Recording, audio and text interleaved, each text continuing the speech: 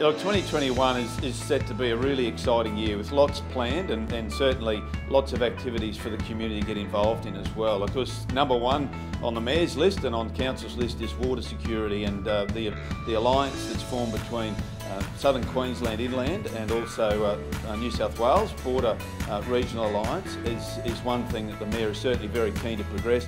But then we look towards our growth, a regional growth plan, which will get the community involved through consultation, and that's around planning for the future, our 20-year future, and this will form the cornerstone, if you like, of our new planning scheme.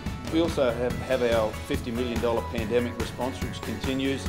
Work's already underway at the Nellie Robinson amenities, and of course the Highfields Library will be one of those great outcomes for this year, set to be built during the calendar year. We've got lots of other activities happening, including a Russell Street refresh in the CBD, but right across our region we're looking at making sure that we're engaging more closely with the community.